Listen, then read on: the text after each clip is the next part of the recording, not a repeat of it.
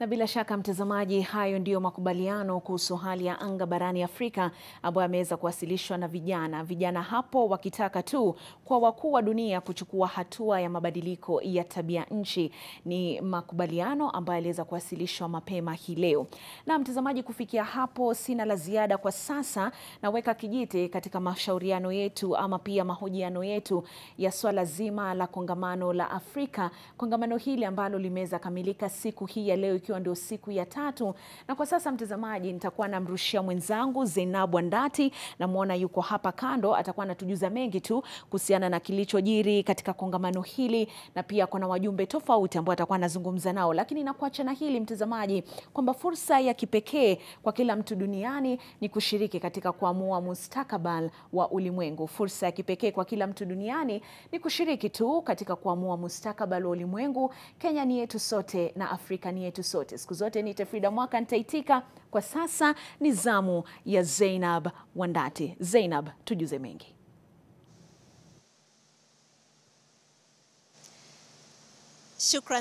Shukran sana Frida Mwaka.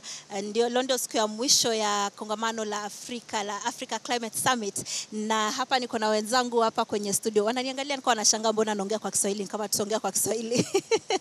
No, we will speak in English. You cannot breathe a sigh of relief. We will speak in English. Yeah. So today is the last day of the Africa Climate Summit, and the Nairobi Declaration has been adopted, but it was adopted in a closed session. We had hoped that it would be a public plenary session so that everyone could follow the presentation of that document. So there are whispers that the document is out, then there are whispers that the document that you see going around is not the final document. It's a decoy, a draft, you know, so many words being thrown around. But the key point to note is that today is the final day of the summit, and what's expected out of the end of the day today is the Nairobi Declaration. Now, this Nairobi Declaration is expected to be taken as the Africa position, which will then be taken to the COP28 and guide the negotiations for Africa, what Africa wants out of this summit. And one of the key things that the president was looking to look with this summit is to change the nature of discussions of climate change and move it away from the beggar point of view, where Africa has often been begging for help, and move it away from that point of view and then look at it from the solutions point of view. Unfortunately, we haven't seen very many solutions here today, except the electric vehicle that the president has been moving around with. Although today we've seen a lot of his motorcade involved, including so many fuel guzzlers. So yeah. I don't know, I don't know why he had. But the Nairobi Declaration, the document itself, the draft document itself, from what I've heard is that it was done in a closed session, and then some amendments were done, some proposals, additions, and omissions were suggested, and so it's expected to be revised, and then the final document is expected again later this evening for translation tomorrow, and then distribution to everywhere in the world by next week. So let's talk about this declaration. Let me introduce my panel here today. I'm glad we have some women. We've been talking to a lot of men, but I'm glad we have some women. Right next to me is Leah Otieno, who's a senior research associate, Africa Research Impact Network. Leah is not a very happy person here today. She has some feelings about the research industry being left out of these discussions. Yeah. Next to Leah, we have Amos Wemanya, who's a climate policy expert with Power Shift Africa. And then last but not least, we have Grace Rono, who Energy Access Advisor at RICOS. We had hoped that the Africa Group of Negotiators chair would join us. We are still hopeful that he's going to join us, but given the activities of today and the document not being the final one, maybe he may not be able to make it. But if he does, we will make room for him. So let me start with Leah. Why are you not happy with this draft Nairobi Declaration? I mean, I'm going to be a bit biased here because I expected some amplification of the research and evidence community. We know that the document has been worked on behind doors.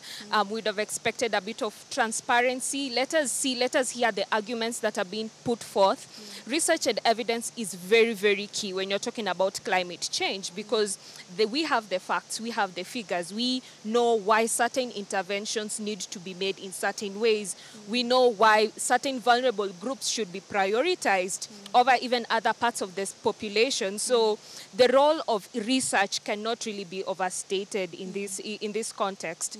And also another aspect is just the fact that this is a document that has not been open to other groups of people who may have had useful input. And I don't want to say that it's not a progressive document. I've had a look at the draft that is circulating. A lot of political responsibility, a lot of goodwill that is in there, a lot of shifting from the beggar attitude, from the beggar perspective, very progressive. But most importantly, we want to see how is evidence being consolidated. Because when we go to COP28, when you're talking about loss and damage, it's more than the advocacy aspect. We want to look at the facts, we want to look at the figures, we want to know, quote unquote, the Kenyans say kwa ground vitu zikoaje, but you know, you'll not know unless you actively engage the research community. Amos, you've looked at the document. What does it say? The thing is, first, I would like just to describe the process. When this Africa Climate Summit was conceived, we were very happy because we thought this a moment for Africa to set its climate agenda. But I think from the document that I'm seeing, it has fallen short of our expectations. In the sense that, as we say, we want to move away from being beggars. Of course, we have not been begging. The thing is, we've been asking rich countries, historical polluters, who have developed on the back of emissions, to pay us reparations. You had John Kerry say nothing like that is ever going to happen. Yeah, and they need to take responsibility. That's what we've been calling for. We've not been begging. We've been asking, you've caused us all these problems. The droughts, our communities are losing livelihoods. Families are being displaced. We need reparations for this. And I think the document would have been done us justice if that would have been addressed. But they have looked at the issue of debt and global financial architecture, restructuring and reforms. I think that's a good thing in the document that I've seen, but there are other things that I need to address. Yes, before we talk about what you don't like about that document, which clearly is a lot, let's talk about what is in the document itself. What is in the document? From what you've seen, what is in the document? What's in the document, I think, is a repetition of some of the things that have already been discussed in various forums, including a phase down of coal. That was discussed in COP26 2 years ago. Phase down? Yeah, phase down. So down. it's saying phase down, not phase out? We need to phase out. But the document says phase down of coal. So we need to phase out, actually, all fossil fuels. I was expecting Africa to be ambitious in developing an energy future, an energy system of the future. But still, they are very slow on phasing out fossil fuels. Now, Grace, what are your thoughts of the Nairobi Declaration? Thank you very much.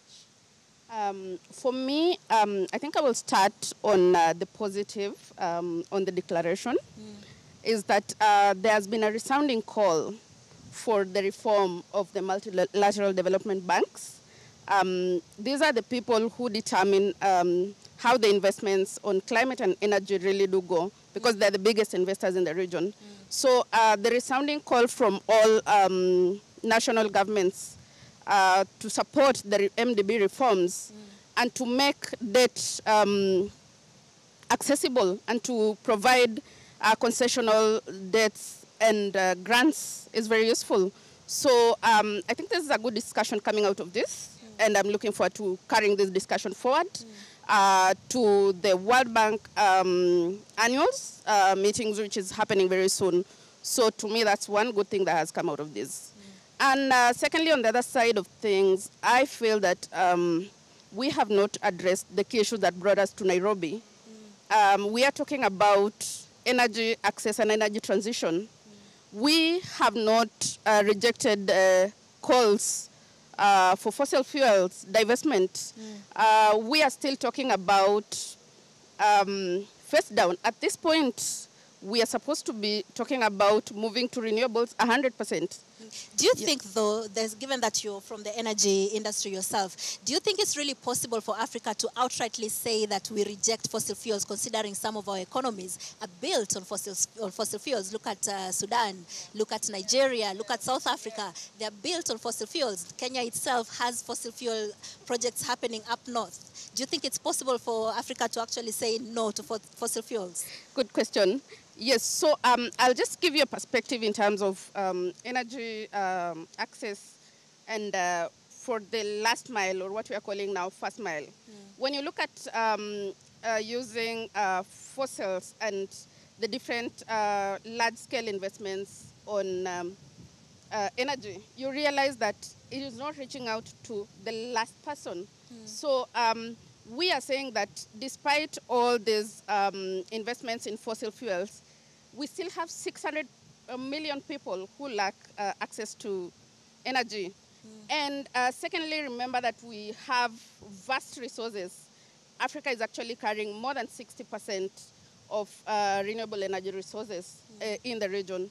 So what we are saying is that we need to start thinking about a transition plan as a region. We have several governments which have started thinking about a transition plan. And we know that it might take time, but it's something, a discussion that we need to start having right now. So that in the next 5 years, how are we looking at going into 100% renewables and phasing out some of the fossils that we are really dependent on right now. So I think, Zainab, to tell you that Africa, we don't need to rely on fossils. We have the resources. We just need to organize ourselves and to do an introspection on how we can plan for this. And this can be achieved if we put in place a very good transition plan that can support that. Okay. Amos, you look like you want to say something about that. I like you said that there are economies in Africa that depend on fossil fuels. Actually, fossil fuels is not new in Africa. We have had Angola and Nigeria and so many African countries exploiting their fossil fuel resources. And what this kind of energy system has done on the continent, it has left the continent poor, despite the many promises that this system has had. It has promised us revenue, for example. But if the fossil fuel industry would have kept its promise of providing revenue, then Nigeria would be the richest country in the world. We would be lending the West, isn't it? Yes. But it has failed to deliver revenue that it has promised. It has left 600 million Africans without access to electricity and 1 billion others without access to clean cooking. So clearly So it's we not are talking working for about us. a failed energy system that has destroyed our ecosystems and displaced communities from their lands without to many compensation wars. and caused a lot of social injustices on the continent. So clearly it's not an energy system we should be depending on. We should be moving away from this system and designing a new system that is based on renewables.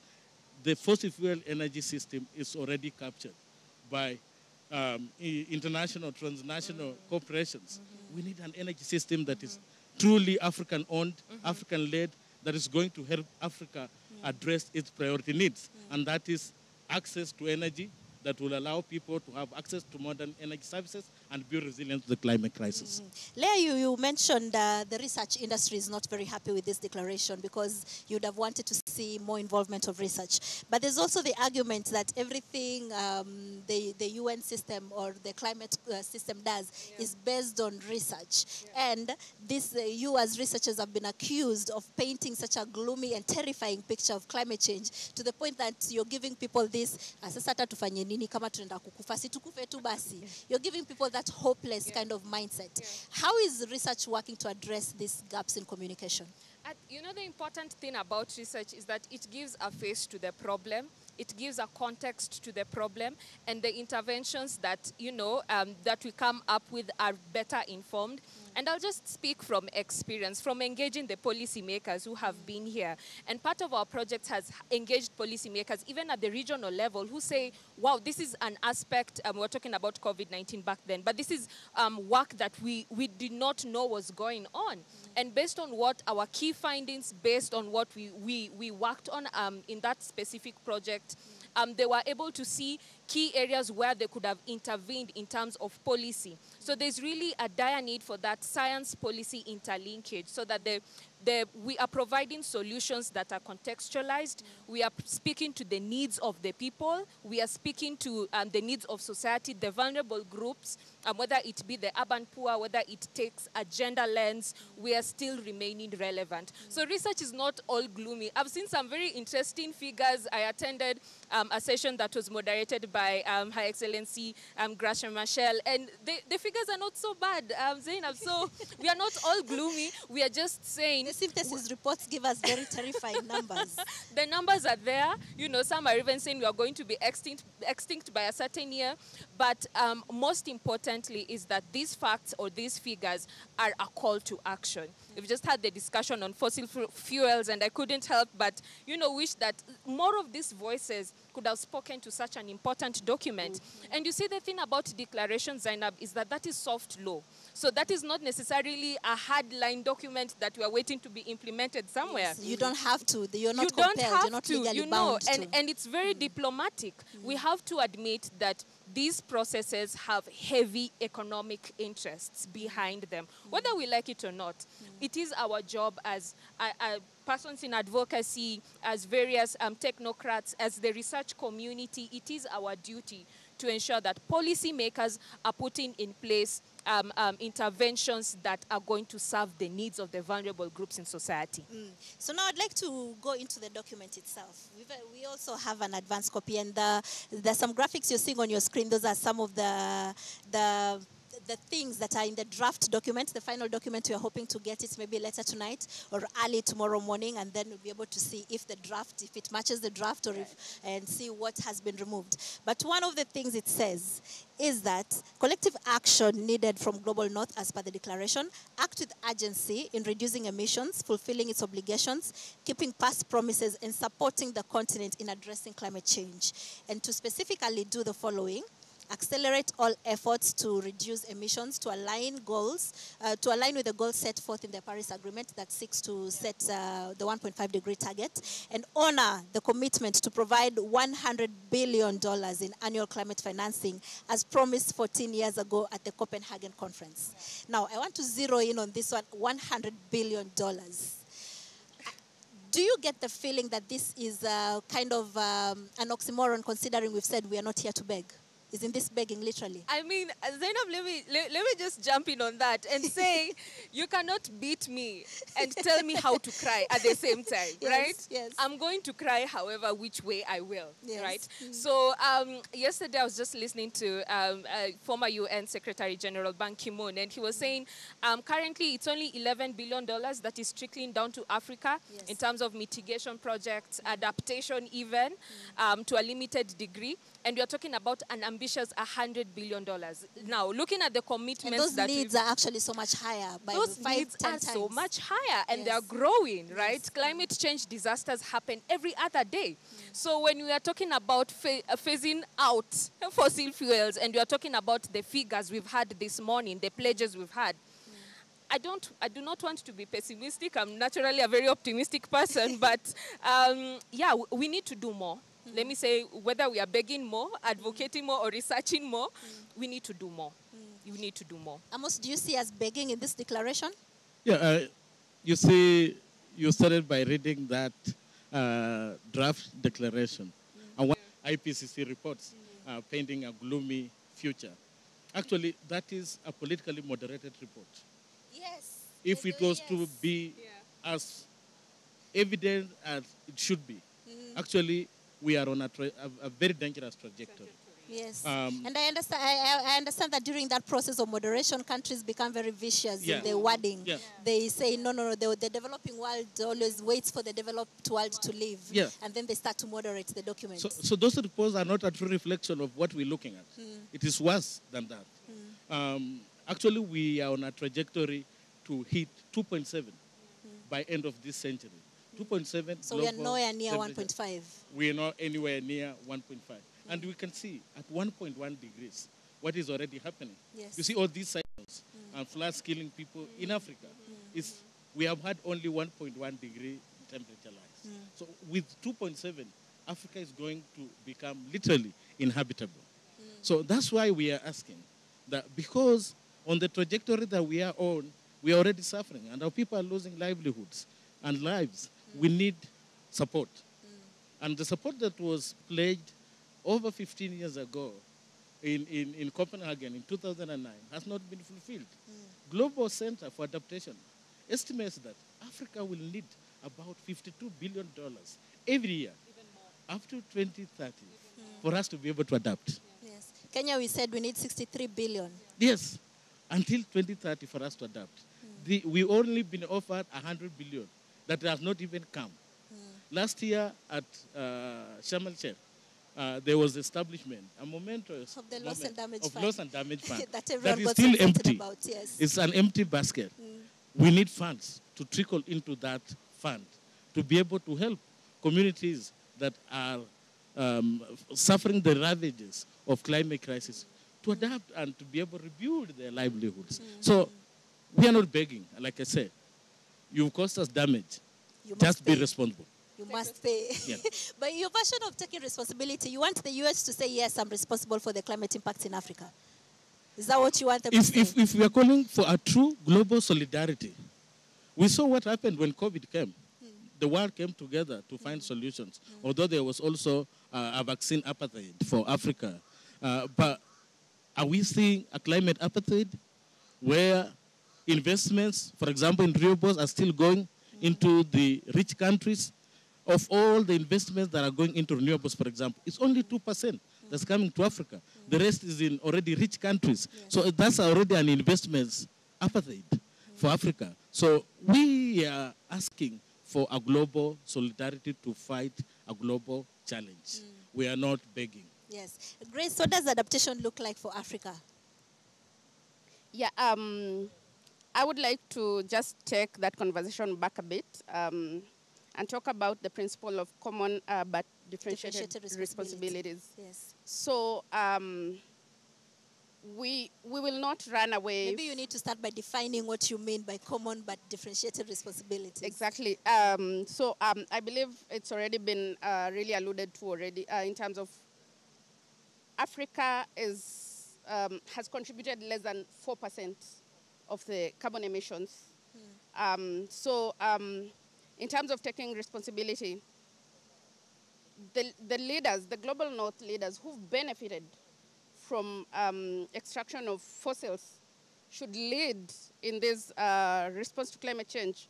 And when we talk about leading in terms of investments, and I think also that the US is, of course, you'd consider a global leader.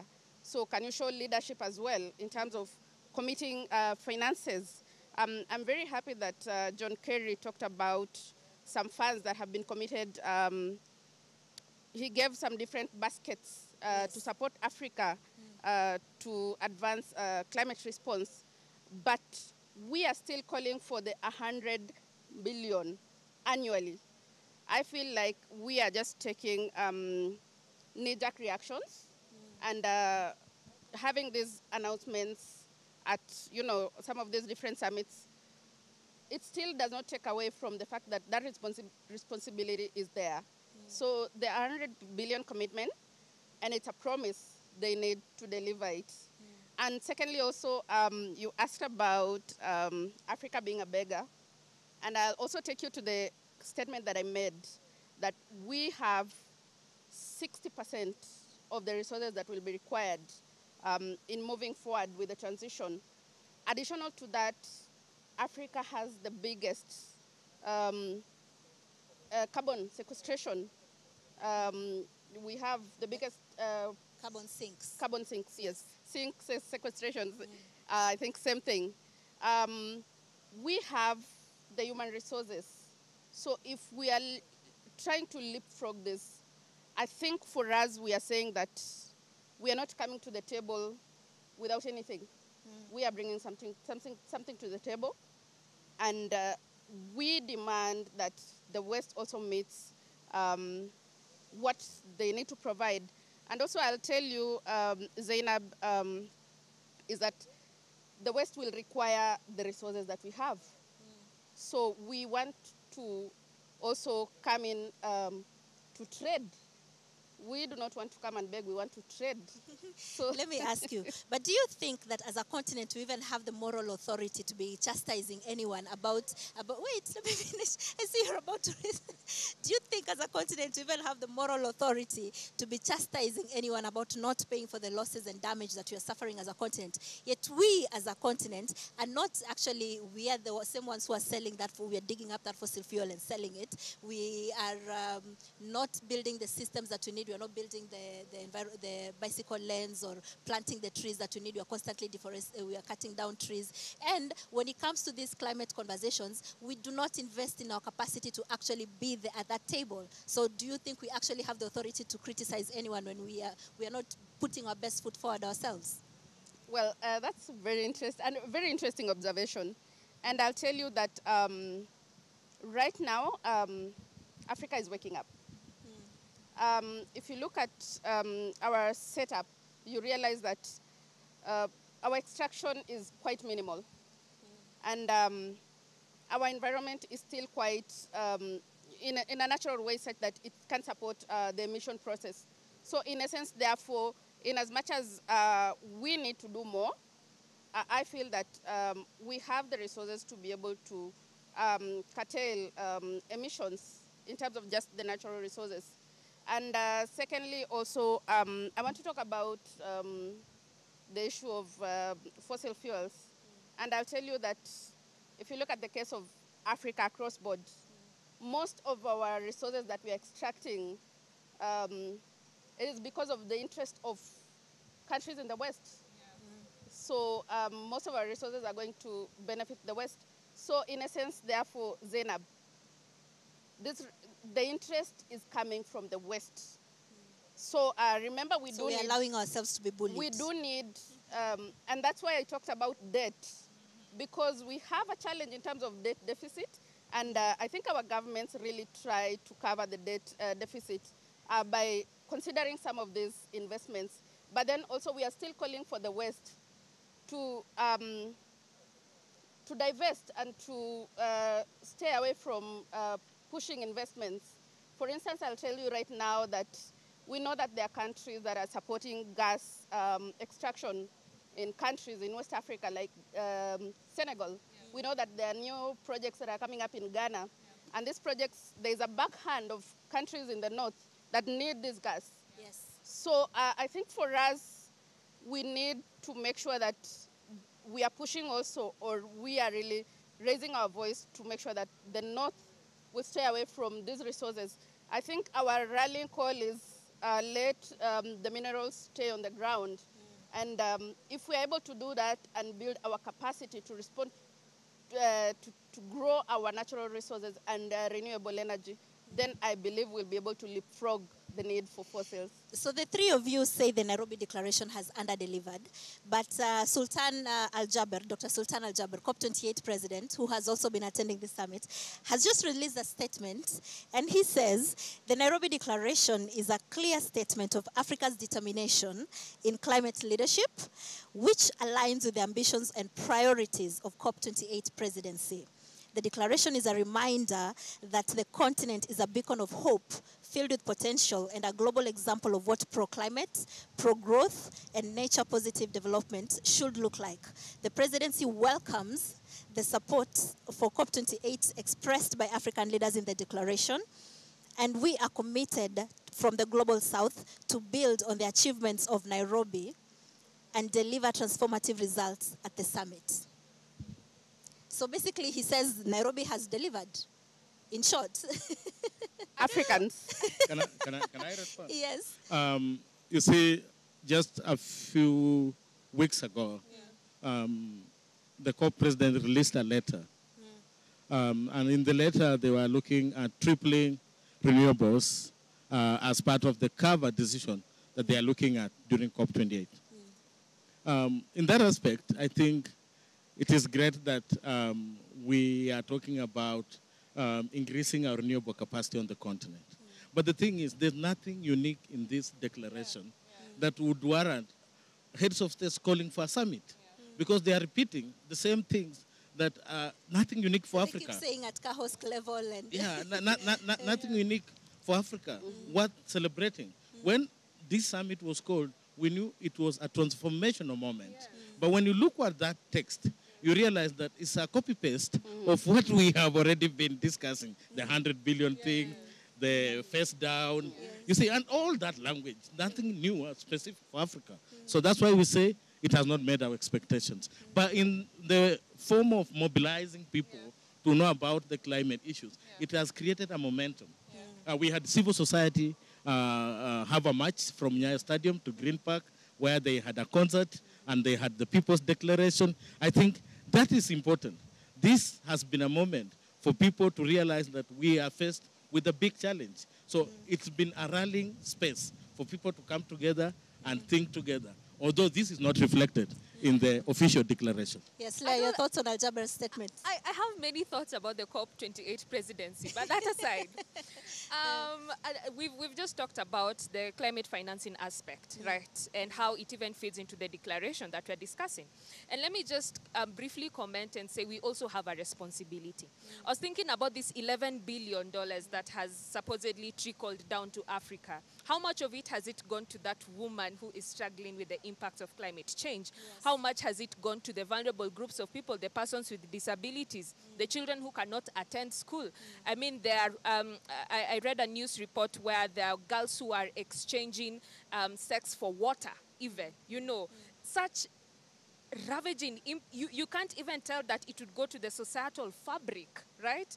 There's so many people who are negatively impacted. How much does even a shilling, when you take away the per diems, when you've taken people to Mombasa, when you have cut down to the local, organization, are these vulnerable communities getting the money that is being promised? Still, I emphasize that, yes, we need the $100 billion. If they do come, they're welcome. But we also need to strengthen our financial structures as African countries to be able... Put our best foot forward. Exactly. Yes. Yeah. I will just add one quick thought on, I think, the brief from the COP28 president. Yeah. He's watching, by the way.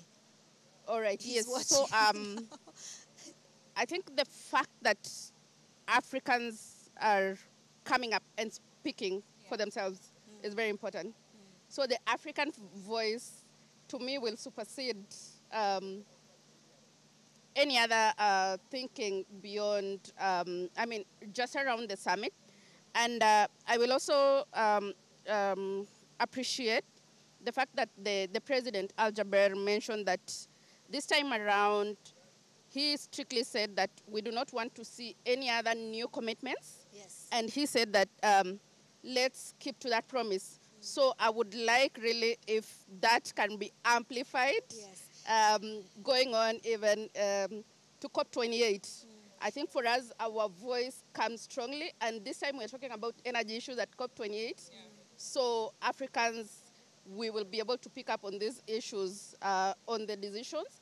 And our voice will be stronger this time. And there's also one thing that you noticed over the last few weeks, the COP28 presidency has been releasing tidbits of what to expect at COP28. And one of the things that, one of the tidbits that he released was that there's going to be a day to talk about climate and health, the nexus between climate and health. But you haven't seen that in the Nairobi Declaration. And people in the health sector are actually very pissed off. After so much agitation, nothing in the declaration.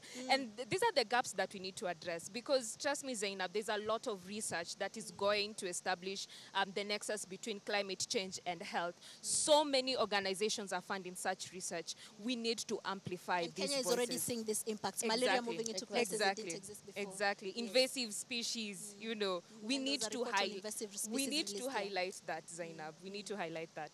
I like the fact that the COP president is focusing on climate and health because from an energy perspective, look at clean cooking. It's a big issue. Indoor air pollution on this continent is killing millions of people from air pollution because we're using dirty and traditional fuels. Most of the households in Africa still depend on fuel wood.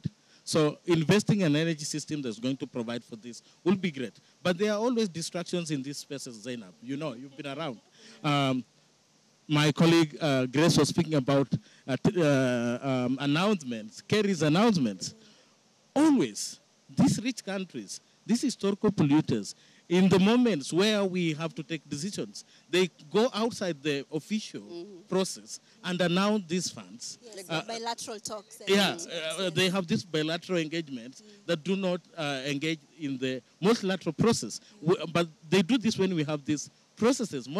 Instead of committing within the multilateral process, they go and engage on the sidelines. Was the Nairobi process a multilateral process? It should have been. But when you look at those kind of announcements, and that's what I'm saying, and what they entail. At COP26, you remember we had South African JETP, Just Energy Transition Partnership, and they just announced a figure.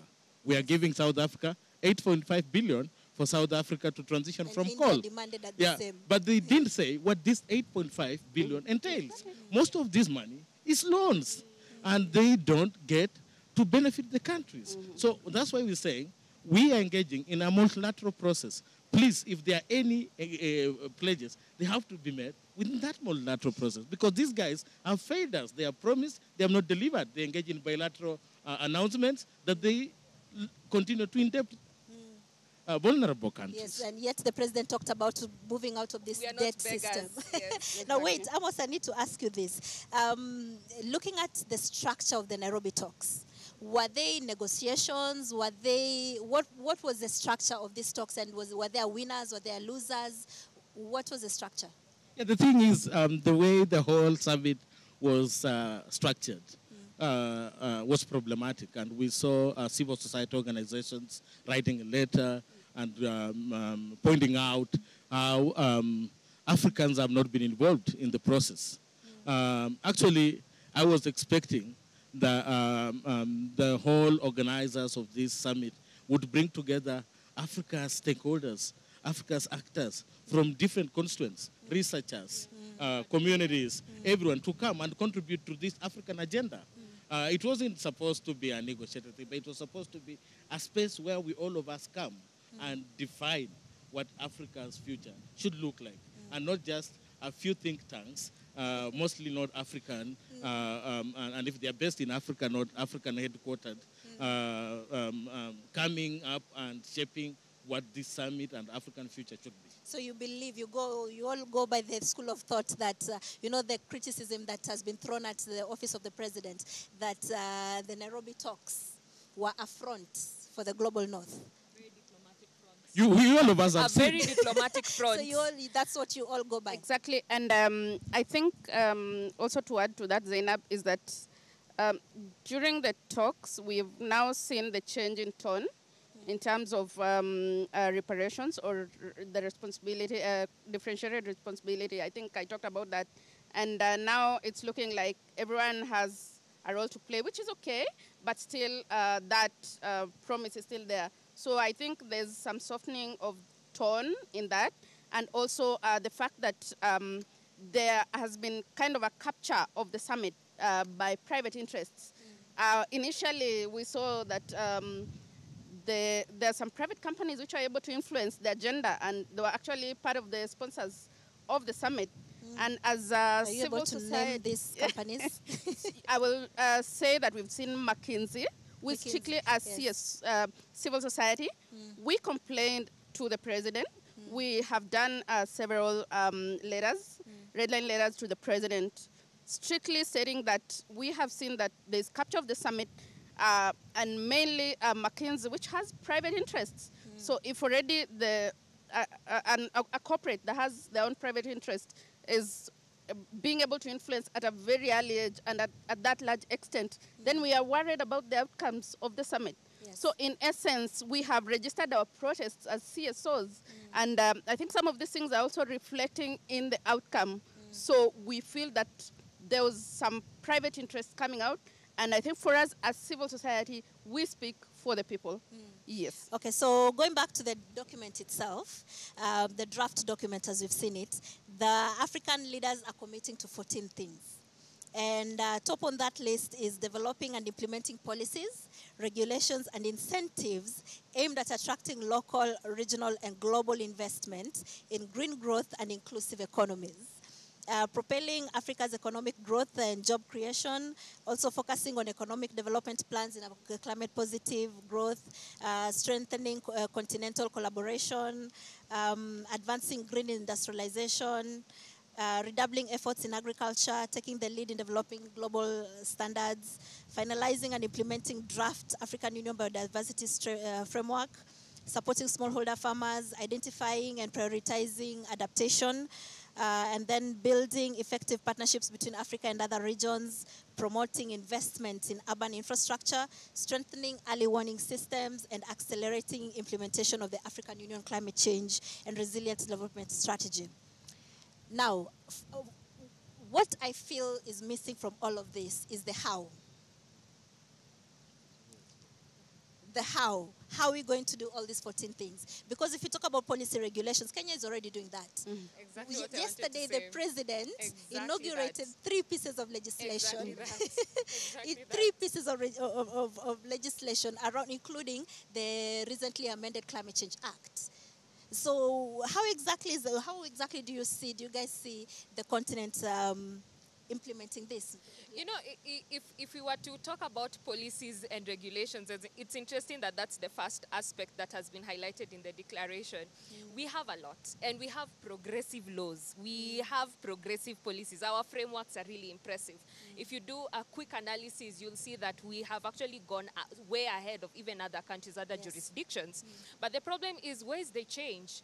We've had the Climate Change Act. We've seen all manner Even of... now counties have individual acts. Even counties have individual acts, but how is it that we are still greatly impacted? It means that there's a gap, and that gap is in implementation. Whether it's through corruption, whether it's through political will, whether it's through the clash of interests, because when social, environmental, and economic interests clash, then there's no progress. Communities will still remain to be vulnerable. Groups will still be suffering from the impacts of climate change. I dare say that we'll have another Africa Climate Summit in 2 years. and we'll still be having hopefully a better conversation, but I think the lingo will still be the same, the terminologies will still be the same. I'm not so sure what impact this declaration is going to get. I've said it's very diplomatic, very carefully crafted, sections even copy-pasted, I'm very sure. But the point is to say, so long as we are not committing to implement these sections for the benefit of our people, then we are still in big trouble. Grace, do you think, if you look at the declaration as it is right now, the draft as it is, do you think we're ready for COP28? Well, just looking at that declaration and thinking back of the outcomes of COP27, I feel that there's a lot that needs to be done in this period. So first of all, I'll say, I think for us as Africans, we really need to kind of think about how we are going into the COP, highlighting what are our, demands for COP27 and, COP28 that is. And there are still many issues. For instance, I think issues of loss and damage, that was mentioned. But talking about operationalization of that, we are still, in limbo about that. So that's something that we need to carry to COP. And then I will also talk about issues of adaptation. I'm not an expert on adaptation, but I feel like there's still a lot more that needs to be done in the continent. I think for us now, we need to think about action at the continental level, even before we go to COP. What are some of the things that we are pushing as a country, and also the policies that we have and allocating resources? I think that's very important. There's still a gap in terms of adaptation, and I hope one of us is an expert here could talk about that. And then I think for us also the other issue is in terms of finance. I come from a background where we talk about financing for climate and also thinking about divestment from fossils. I think all these things still need proper thinking around what the financial architecture looks like.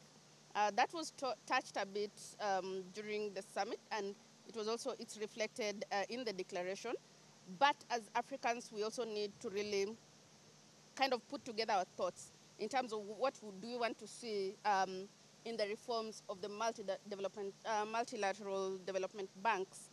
I think that for us, the money is very important. So we need to be able to follow the money, and we need to have strong demands, especially on the MDB reforms. I think when I talk about MDB, we are talking about World Bank, we are talking about IMF, we are talking about all these banks, and the issue is that also we have a gap in transparency and accountability with these banks, and also calling for democratic approaches, especially for us as Africans. This has to come out very strongly, I think, at COP28. Yes. Let's And talk about what do we want to see in these reforms, and how is the bank going to consider our needs, our special needs as Africans. The special needs and circumstances. Yes. That's always an agenda item that's struck out. There's never been a negotiation. And it's interesting, you've talked about the multilateral lenders, financial institutions like the World Bank.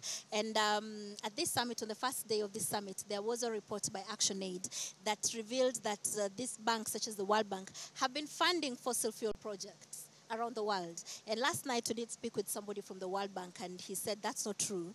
Over the last 3 years, if anything, they've invested a lot more in green energy, in green projects around the world. So maybe we are just yet to see those impacts. But if you just look at this declaration again, it says we as African heads of state decide that this declaration will serve as a basis for Africa's common position in the global climate change process to COP28 and beyond. So Amos, this draft as it is it a strong position for Africa? First of all, even before the draft, the way the summit was framed, I think contradicts so many African common positions. Among them is the principle of common but differentiated responsibility. That is already contradicted within the framing of this summit. How? By saying that we are not victims and we are not going to beg and all that. Yes, we all of us the have first thing equal the president responsibility. say we are disappointed that Yeah. you're not accepting this. That's a big change in tone, and it's Yes. kind of also informing like upcoming summits, upcoming discussions. So That's this how is why- our leaders, our heads of state have been Right. they've been made docile. Therefore, Yes. Yeah, so I think this summit, its framing is problematic when it comes to African common positions. And I wish Ephraim was here, Yes, the supposed to chair be of here. Africa Group of but you know, Negotiators. there's nothing he can say. He'll say, "Me, I do what the African Union Yeah, tells me to do." yeah. And then you were speaking about the how. The framing also within the summit was about markets. And if you have seen many side events and if you have seen About any carbon credits. negotiation, is about carbon credits. Even Kenya had to amend the law to accommodate markets. Yes. And we all know what that means. Markets means we are offering polluters permits to opportunity. continue polluting. So you believe it's greenwashing? It's greenwashing is a false solution. It disadvantages our people. We're committing to support smallholder farmers. If we are going to promote such schemes, that will take away the power from our communities, from our farmers. We are going to give the power to the corporates that will continue to pollute.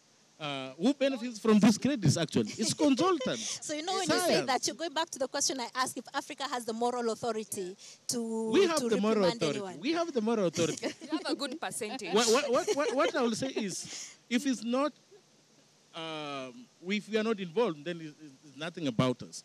If you realize, even the exportation of fossil fuel from Africa and exploitation is the Totals and the Shell and those multinational corporations that exploit, and they export in collusion with our elites. A few elites. Political It's not the class. people. So that energy system is not an African energy system.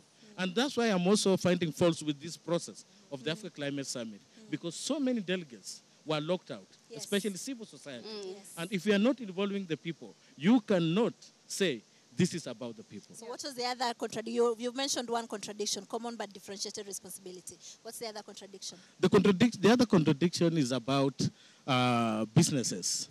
We can't be transacting our businesses and selling our people and our resources. We are saying, come, and we are ready to sell ourselves to you. We have everything here. We have resources. I don't think that's something that we should be advocating for. And then about banking all our climate finance demands on market, it will not be a great thing. We need to ask for other sources of funding. And one of those is loss and damage. Loss and damage, Africans have fought for a loss and damage fund for a long time. Yes, and about we 30 got years. it at an African COP last year. It will be very bad for us a year later to come and say, okay, we are equally responsible for the crisis. We don't need that fund anymore. After we fought all this year, it contradicts the African position that we are vulnerable, we need support in terms of loss and damage fund. So this summit's framing has contradicted so many African positions. So let me ask you, Grace, what is your alternative Nairobi declaration? My alternative Nairobi declaration, what I would want to see is the voices of the people. So number one, can we talk about the needs of the people, the marginalized communities, the women? How can we put their needs at the center of the summit, the declaration? I feel that this summit, the outcome of the summit and the declaration as a whole needs to be people-centered. And I believe that we need to carry this forward beyond COP28 and many other negotiations and processes that we are having. We need this process to be African, people-centered. And I think the fact that we are talking about Africa is open for business. Are we open for business that is going to benefit people? Are we open to business that is going to make sure that Mama Mboga is able to improve their livelihoods? Are we helping people who are in the last mile, who are in a village somewhere in Chebarbar, who doesn't have access to health services, sanitation, because maybe they don't have power or they're not able to pay? So for me, I expect that this summit will trickle down or kind of build on the gap and also respond to the needs of the African person, mainly in terms of improving livelihoods, in terms of just systems, in terms of finance, and in terms of also energy access. And generally, I think making the system and the entire discussion work for the people. That is what I would like to see. Leah, your alternative declaration? I think it's also an inclusive one and an innovative one, because we need to look at innovative ways of incorporating the African agenda. As you've seen, there are heavy interests that are involved, there are heavy parties, there are things that we, in as much as we know what is supposed to be done, what is supposed to go into such an important document, we know that that is highly unlikely. So we need to be innovative as African countries to see how can climate financing thrive through public-private partnerships, for example. How can vulnerable communities greatly benefit? Yes. Amos, your alternative declaration? My alternative declaration would be about breaking the traps that Africa has been under for a very long time. Among them is Africa is known for a supplier of raw materials. We supply our oil, our flowers, and everything raw, and then we import finished products like at a very expensive rate. So we are losing a lot. So an alternative declaration would speak to industrial policy in Africa that empowers Africa not to be the supplier of raw material, but also producer of its own value-added products. For example, now we are talking about the transition to renewables, and most of the critical minerals, the minerals, strategic minerals that will be used in the production of equipment, the solar panels, and all the equipment that are meant to help the world transition are in Africa. Why can't we produce these equipments in Africa and supply the rest of the world? The technology transfer is problematic. The thing is, this declaration should have demanded for Technology degrowth transfer. in the global north, so that all the industry, the industrialized Germany, the industrialized Europe, so that the industries come and produce the equipment in Africa, so that we are able not just to provide raw materials, but we are selling them equipment, but also developing our own systems that are able to help us harness the rich resources that we have, the sun, the wind, the geothermal. So Now you that look like- would have been an alternative declaration. Leah, you look like you have something to say. I wanted to quickly quote Professor Leslie from the University of Cape Town, and this is what she said. It is time we embraced African environmentalism because this speaks to our specific context. The issue about research is that most times the facts and figures that we rely on are Western produced. Exactly. They are Our not... own researchers are...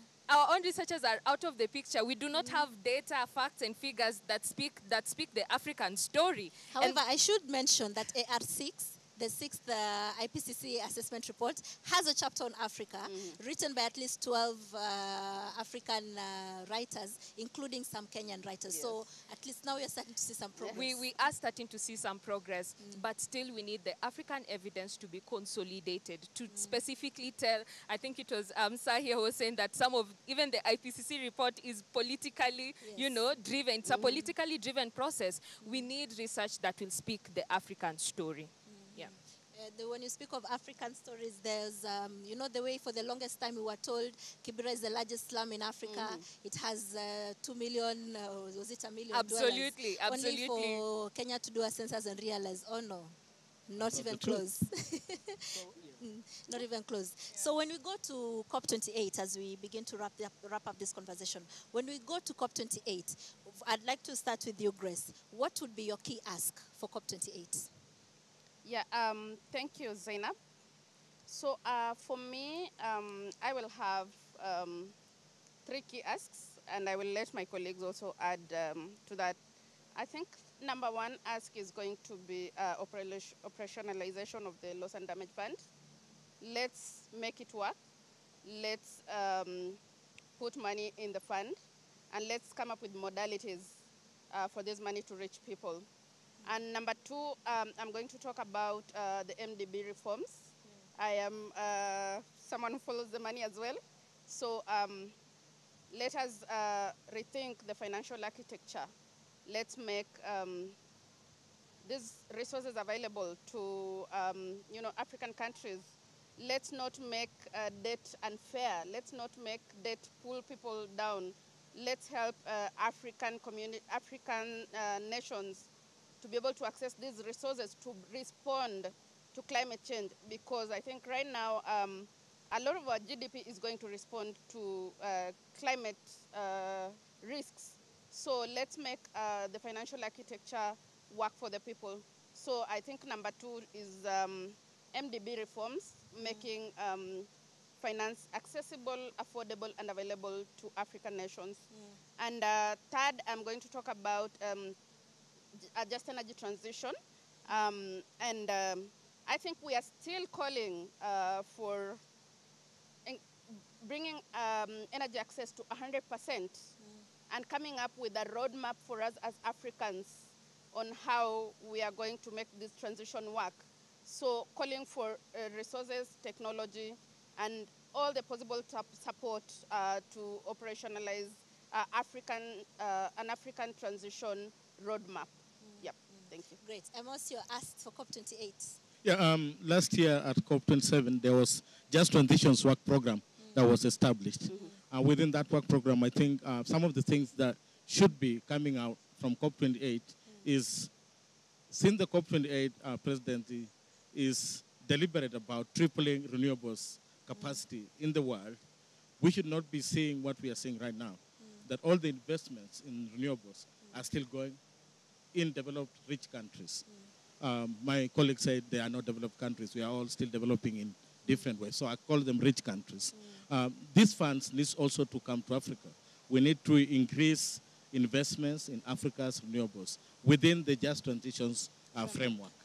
Then there was also a loss and damage fund established at COP27. So there was a lot of progressive things at COP27. We need to establish on how this fund is going to be resourced. Maybe tax the polluters, make rich historical polluters pay, and all those. We need to establish a mechanism of how we are going to resource this fund. And these funds should be channeled to the vulnerable communities in developing countries, of which Africa has the majority. We need to double our adaptation funding. Most of the funding is going into mitigation programs. Yes. We need to double our adaptation because Africa is highly impacted. And we are losing livelihoods. We are losing life. We can no longer dilly-dally about it.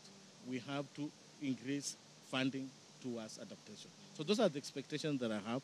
But the thing is, in the spirit of just transition, we have 600 million Africans who still do not have access to electricity. As part of increasing renewables investments, these 600 million Africans need to have access by 2030. And of course, we should stop holding back on a call for phase out of all fossil fuels. That's a big call for COP28, considering what UAE is, but that would be a big thing. UAE refuses to accept that criticism. The UAE refuses to accept that criticism that they chose a fossil fuel person or a fuel person to head the COP. They say he has spearheaded a lot of renewable energy, including Mazda, this company that just recently opened in Kenya. Yes, I know Mazda is coming to invest in Africa and all that, but we know that 75% of the problem that we have has been caused by fossils. And I don't think UAE will referee in a game where the outcome is facing out all fossil fuels. But I'm hopeful that that can happen. If that happens, it will be historic. Leo asked the COP28. I almost asked him where he got the 600 million from, but I believe that's an African figure. Let's accelerate locally led adaptation, because this is what is going to greatly assist vulnerable communities. Let us strengthen their ability to even relate to the impacts of climate change. Accelerating locally led adaptation and strengthening resilience at the community level. Yes. You mentioned locally led adaptation, and Kenya is running a locally led adaptation, the FLOCA project, financing locally led adaptation, as funded by the World Bank. And it's one of the things that the president was flagging off yesterday. But one concern that the FLOCA managers have raised is that there are three counties that are non-responsive, Nairobi being one of them. Yet Nairobi has hosted the climate summit. Nairobi has not, because one of the things you need to do in order to qualify for that funding is you need to have community climate committees, you need to have a county climate act, and you need to have a county climate plan, so that then the FLOCA gives you the money to implement. Nairobi, Mombasa, and Kiambu have been non-responsive. But at least Kiambu is making some progress. They have an act already. They're trying to put together. But Nairobi hosted the climate summit. and gave a declaration. Does that mean that then Nairobi doesn't feel the... And there's something, someone was arguing that perhaps the policy makers, they don't have the capacity. And someone said, no, government has some of the most brilliant people. So it's just a matter of, I don't want to say laziness, that's too harsh, but this is something that needs to be done. And once we do not have these structures in place to access such an important program, then that tells a lot. Yes, because even Mombasa has not responded. It does not surprise me that the three counties are urban and peri-urban counties. You see, normally when we look at adaptation and resilience, we look at farmers and think that it's just about rural economies. Yeah. But Kiambu is a farming community. Say that? Kiambu is a farming community. Yeah, but it's peri-urban. My assumption is that I think we are not seeing the impacts of climate change in our cities. It floods here in Nairobi. We've lost life all the time. We need to put up infrastructures that are resilient. The roads, the drainage system. When it rains, we lose our electricity all the time. Yes. Even our energy system is not climate resilient. So I think they think this resilient and adaptation thing is a farmer's thing, and that's why probably they have not taken it keenly. Great. Thank you very much, gentlemen and ladies, for joining this discussion. The Africa Climate Summit today is the last day of the Africa Climate Summit. The Nairobi Declaration, the draft document, has been adopted, but the main document, the official document itself, we're hoping to see it later this evening or early tomorrow morning, and then see what has been deleted, what has been included, and maybe some of the concerns we've been raising here will also be included in the final document. I'd like to thank my panelists today, Grace Rono for making time, Lea Aoko for making time, and Amos Wemanya. Unfortunately, the African group of negotiators could not join us, but at some point we're going to catch up with him, because the Nairobi Declaration will be taken as the African position. Yes. So we will need to talk to him about what this means for them as the African negotiators, the people who will be leading the discussions at COP28 on behalf of Africa. My name is Zana Bondati, and on behalf of the Nation Media Group, I'd like to thank you for joining this special coverage of the Africa Climate Summit from 6 a.m. Monday morning all the way to this point. Thank you very much for following this discussion. But we are not done. We are still promising you exciting coverage in our bulletins tonight, as well as in the newspapers tomorrow. And then tomorrow we pick up the coverage for the Africa Climate Week. Now that the heads of state, the heads of state Maneno is out of the way, now we can do the Raya stuff. And look, the people, yes, we can do the Raya stuff and look at the Africa Climate Week and look at the solutions, some of the solutions that are on display at this Africa Climate Summit and the Africa Climate Week. On behalf of the team that has facilitated this production, the team that has enabled it, made it possible for us to be on air this long, I thank you and see you in the bulletins tonight.